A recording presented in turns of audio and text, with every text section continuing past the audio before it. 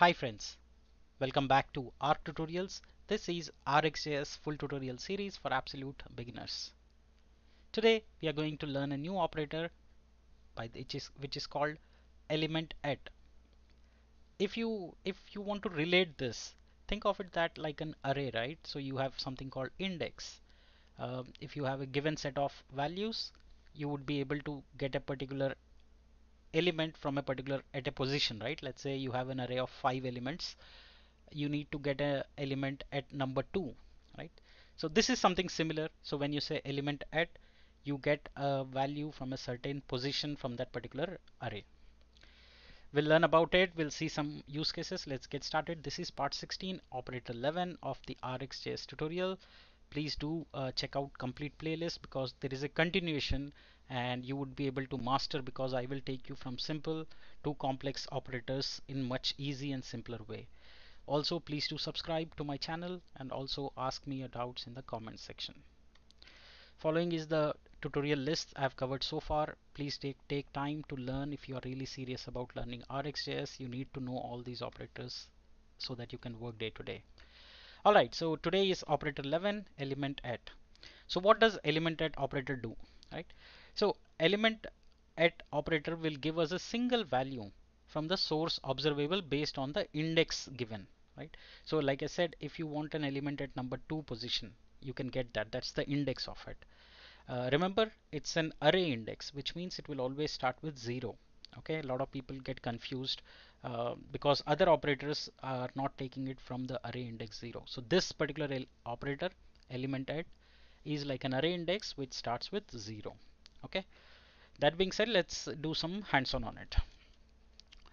Alright, back to basics. Number one, people and who are new here, we have an array and we are converting it to an observable. You may get this observable value from a HTTP call also.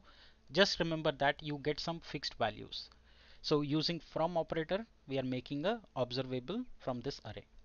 Now, this is the array we have. Now let's say I want the value of chargers, right? So I can use ElementAt and pass the index. So the index will be 0. Remember, it starts with 0, 0, 1, 2 and 3. Okay, so when I say ElementAt index 3, I should be getting this value, which is chargers. Okay, so let's do that. So this is just a simple subscription and I have the array observable which I'm using pipe, and then we are subscribing, right? So instead of last, we are going to do ElementAt and we are going to say 3, and this will give us the chargers. Okay, that's what is the expected output. Let's see.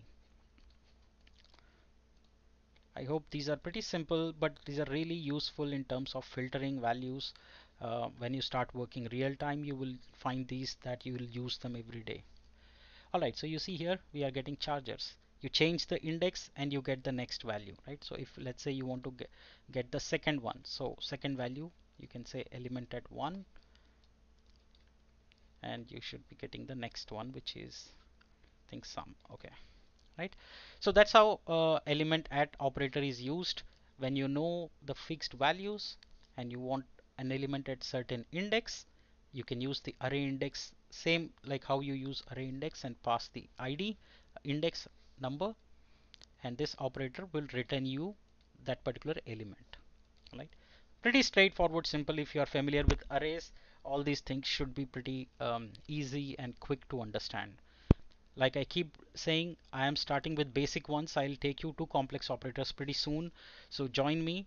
The next operator that I'm going to cover is an extremely important one. You don't want to miss that, because when you're writing RxJS code, half of the time you will probably be using filter operator. So very useful. Please do join me in the next episode. We will learn different use cases. We'll learn different variations of using it. That's all for today. Thank you so much for joining. Please do consider buying me a coffee at buymeacoffee.com/arctutorials. Also, please don't forget to subscribe to my channel. Thank you again. See you in the next episode.